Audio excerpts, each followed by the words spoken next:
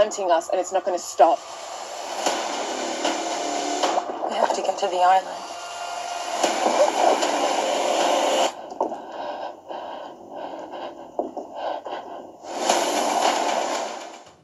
Hello everybody, welcome back to Screenstars. I'm here today to bring you my review for the 2022 horror thriller, The Reef Stalked, a film that is written and directed by Andrew Traucki, and it stars Teresa Lian, Anne Truong, Sastia Archer and Kate Lister.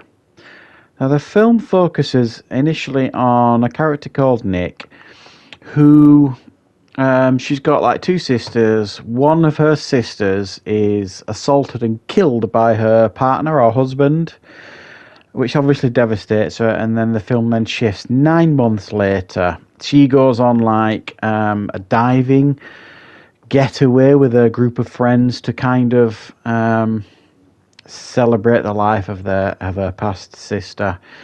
And whilst out on the open sea, they are then stalked by a great white shark, and it's up to them to try and band together, use their brains to try and stay alive.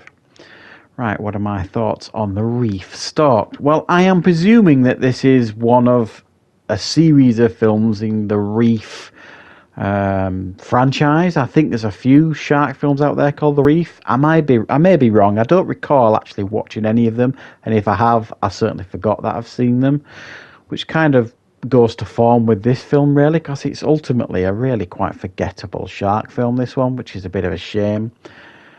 Quite a tame affair here, and in actual fact it actually felt like an Australian soap opera, because it's set and based in Australia. The cast for the most part Australian, and that's not necessarily why I feel like it's soap opera-ish, because it does feel like a lost episode of Home and Away almost, or Neighbours. It's just not particularly gripping or scary, this one. Pretty tame affair, I have to say. And I thought the setup was decent. However, like I say, I thought it was a bit soap opera-ish, the sister being killed by the partner or the husband, and then they all go off, on this get together. It all felt a bit, I don't know, forced and as I've said, so soap opera-ish. And then, these girls are supposed to be lifelong friends, and there's the younger sister there as well. And sometimes they kind of feel like strangers, they felt like to me. And they don't necessarily make a lot of smart decisions either. And it just, I don't know.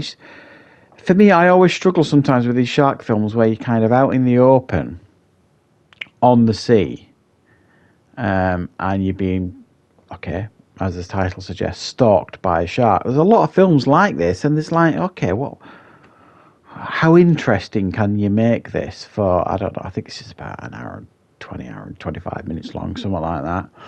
And the answer is not very, because I just didn't necessarily care about any of these women. I didn't necessarily know an awful lot about them, other than some of them were sisters, so they were friends, all this kind of stuff. And okay, I could understand the reason why they were out there doing what they were doing. But there's one moment kind of where they get to this island safe, and then they've got to get from that island to another island, because the island they get to, even though there's people on it, there's no way of communication, and the only boat they have is this little boat. I just kind of thinking, how unprepared are these people? I'm sure it's a reasonably common affair to have maybe sharks out there, or even not even sharks. I don't know, jellyfish stings, or any number of medical emergencies. If you've got people living on an island and there's like the sea there, but you've got no way of communicating with anybody, they don't seem particularly prepared, this lot. So they decide to kind of make this raft out of this boat and like head off to this other island, which goes tits up as well. It's just like, you guys are not particularly smart. And it's one of those films as well, and I suspect maybe it was for budgetary reasons. There's a lot of pointing and shouting shark, left, right and centre.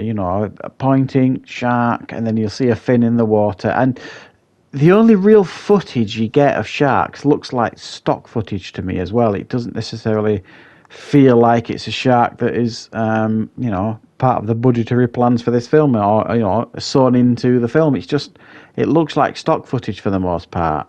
So it didn't necessarily impress me. And for those of you out there that like to watch a shark film and you like to see lots of blood and, you know, body counts and real threat and danger, I think you're going to be suitably unimpressed with this, because the body count's low. You know, that I want everyone to get munched. You know what I mean? There's some kids in danger in this film. You know, I didn't necessarily want them to get munched. But it just, you know, it just didn't have me on the edge of my seat, this one. And I know shark films are literally, seems like there's one comes out every week these days, low budget affairs. We know how popular they are. Generally speaking, there's very few of them, in my opinion, elevate beyond a 5 out of 10. They're all very middle of the road now, because how many different ways can you tell the same story? But they keep trying, obviously. But, you know, this feels like a made-for-TV movie to me. It's not scary. It's not particularly thrilling, and those are the genres that it's trying to compete in here, but it doesn't necessarily do either of them effectively for me. So I can't really sing this one's praises. It's not horrifically bad or anything, but it ain't great either. So I'm going to give this one a 4 out of 10. So thank you very much for watching. I hope you enjoyed this review. I will be back with plenty more reviews and content on the channel very, very soon.